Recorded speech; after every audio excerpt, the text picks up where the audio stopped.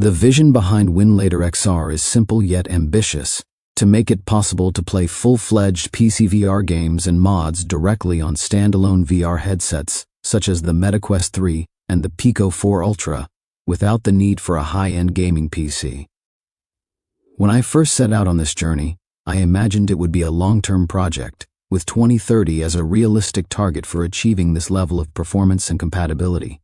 However, thanks to a wave of recent breakthroughs in the software, this goal now feels much closer than anyone anticipated.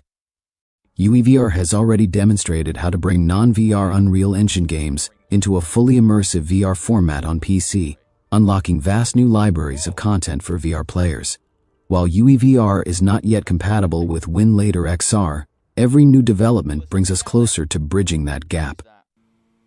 In recent months, WinlatorXR has evolved from a solo passion project into a growing collaborative effort, with more developers joining in to expand its capabilities and explore new possibilities. One developer successfully implemented Pico headset support, broadening the range of compatible devices beyond the MetaQuest line. Another integrated both Bionic and Proton into WinLator, dramatically improving compatibility and performance for a wider variety of PC applications. During conversations with several of these developers, we explored ways to deepen VR integration. I eventually agreed to expose headset tracking data from standalone devices directly to the Windows applications running inside WinLator. This was a pivotal step toward enabling native-feeling VR experiences. One developer took this a step further, creating a testing Unity project to put the new API to the test.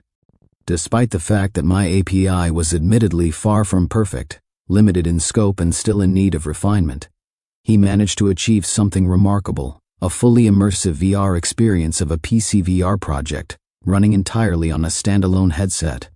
It was a moment that underscored the incredible potential of WinlatorXR. With just a few key breakthroughs and the right collaborative spirit, the boundary between PC VR and standalone VR is already beginning to blur.